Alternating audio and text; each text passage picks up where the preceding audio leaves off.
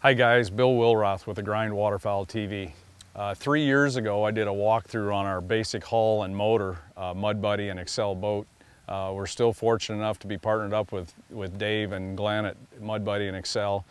And Dave contacted me this year and was wondering if I wanted a new boat. It's been 3 years and I said, heck no. I've got this thing pretty well tricked out the way I like it. It runs fantastic. It handles everything we want to do. Like I told you before, this boat does it. What I've done to it, because we use it so much, is I actually put a little portable blind on it. With the water conditions the way they are in the Missouri River, our water gets low fast now. We used to have high water into December. Now it runs out on us usually mid or early November. And without this boat, we would not get to where the ducks are at. So we actually went ahead and put a blind on it.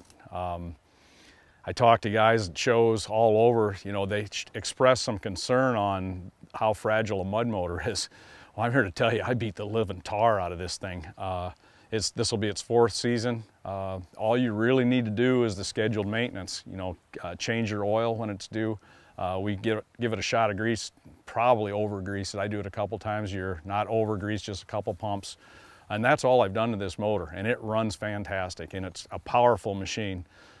This blind is light, but we can put 2 or 3 guys in it and 5 dozen decoys, and we're still GPSing at about 28 miles an hour. So I just want to show you the quick little blind we put on this thing. Done some other little tweaks that you couldn't really see, but Dave was not getting this boat back yet. She's going to run the Missouri River one more year. So I'll show you what we've done here. This is just a very simple pop-up blind, and this is a homemade thing I did myself. We just have 4 brackets. There's really just one long extended arm on each bracket. We get to where we're going, we just pop it up. And there's just a pin sitting inside. We just hold that side up with the pin, and that's it, we're ready to hunt. We've got, you see I've only got fast grass up as far as that Velcro. We have fast grass covers that actually Velcro here that we can place to cover the big black hole. I tell guys all the time, the biggest problem with any duck blind is the big black hole. If you've ever flown and looked down at layout blinds, duck boat blinds, what you see is if guys have that opening across the top, it sticks out like a sore thumb.